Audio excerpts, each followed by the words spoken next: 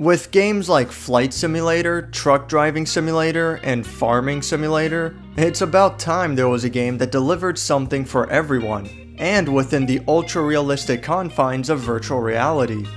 In the far-off future, robots have entirely taken over the workplace for humans, making the idea of a job obsolete, and the very concept has since found its place in a museum.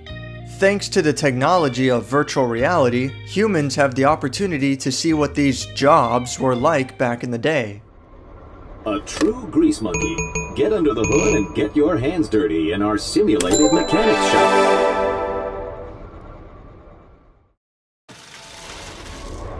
Hello, human. This is an accurate simulation of auto mechanic.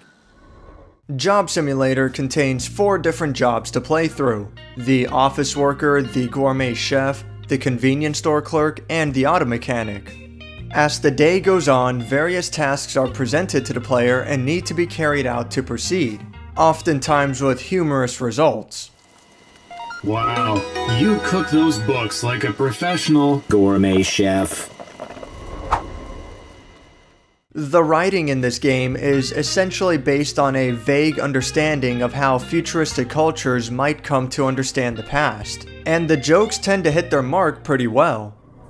Oh, that's great! One more thing though. I wanted to have some romantic music playing while I do it, but I forgot to burn this disc. Could you burn it for me? To show affection for one another, humans of the past would burn music onto primitive storage devices called discs. The details of the burning procedure have largely been lost to history, but it must have had something to do with heat.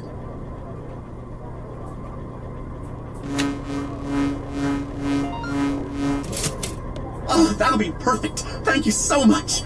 Make sure you load the disc into the boombox and hit... The objectives accept quite a bit of freedom for their solutions. Auto mechanics are offered a wide variety of options for replacement parts, and the gourmet chef never needs to worry about what flavor of smoothie that they serve.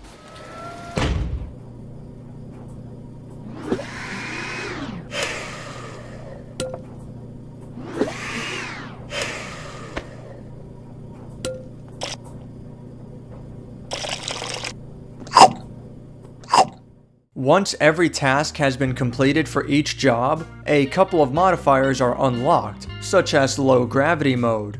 Nothing special, but it's fun to mess around with.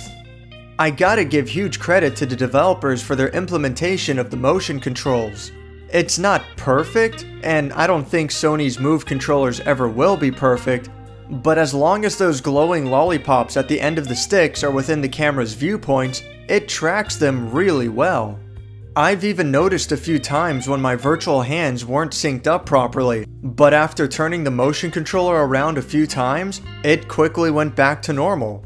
Something that would normally require more in-depth calibration is instead fixed on the fly. Job Simulator is well written and it controls well, but there's not really a whole lot to the gameplay. It's cool that a ton of objects can be picked up and played with, and there are quite a few little Easter eggs hidden in the environment. However, there is no difficulty whatsoever to this game. In fact, there is no pressure or time limit or failure state at all. Sometimes there is a very slight variation in events, such as typing in the wrong login password into your work computer, but this is a pretty rare and unnoteworthy occurrence. It's also possible to accidentally soft lock the game.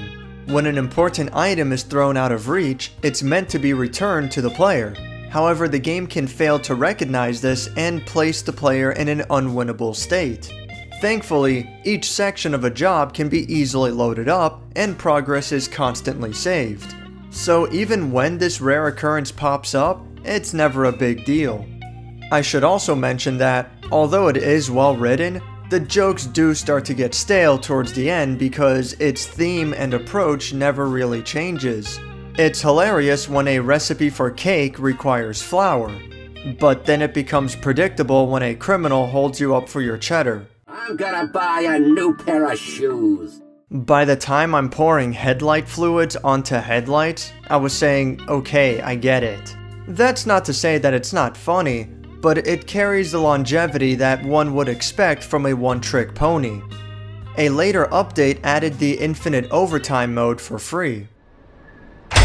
Hello, human. You've worked the 9 to 5, but are you ready for infinite overtime? Here, a series of randomly generated tasks are offered to the player. So if you really can't get enough of Job Simulator, then there you go. Each job isn't going to take more than an hour to complete, not counting infinite overtime. So the whole game should take about 3.5 to 4 hours. It's a really short game, but I can't really think of any way to extend it, or if it should even be extended at all. The game needs to be changed at a fundamental level and be made deeper overall, perhaps with performance evaluations or branching paths based on player choices or actions. This would make it feel less like a funny tech demo and much more so like a full-fledged game.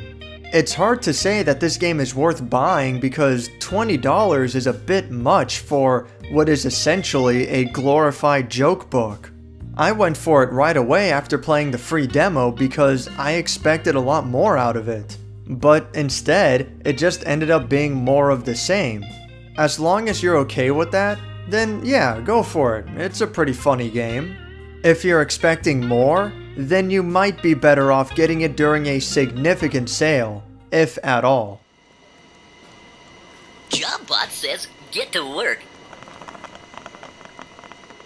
I'm a computer. All work and no play makes JobBot happy. Thank you for watching my review of Job Simulator, the 2050 archives. I'm a computer. If you enjoyed this video, click the like button, and if you'd like to see more, subscribe. All work and no play makes JobBot happy. I love my job. Somebody help!